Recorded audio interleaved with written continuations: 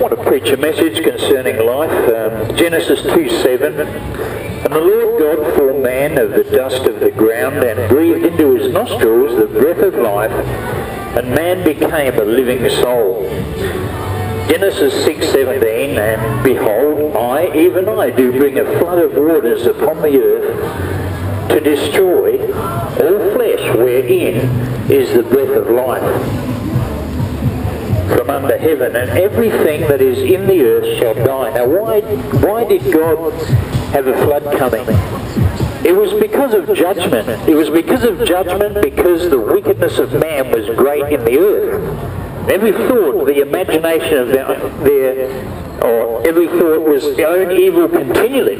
And so that because of that, God had to swiftly come in.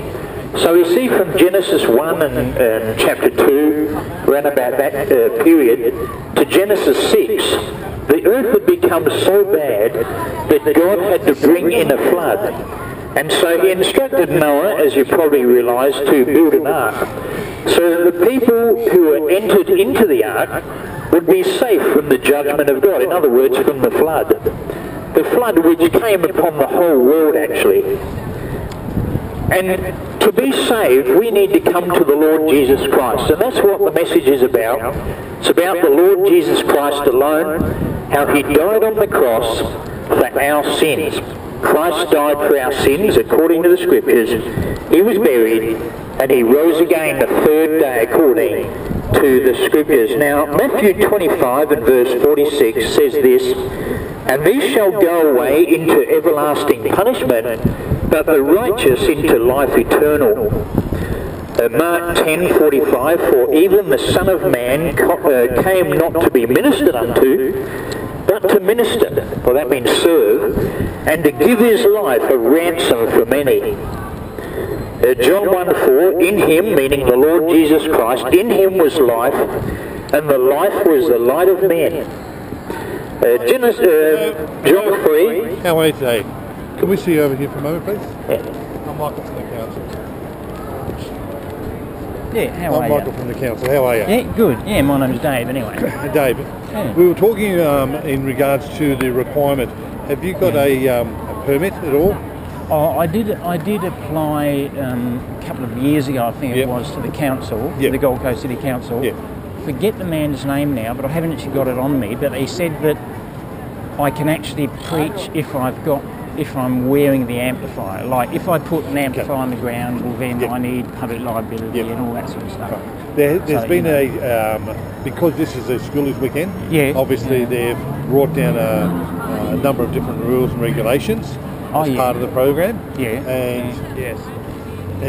We've is that like a tighter regulation or something, is it? Or?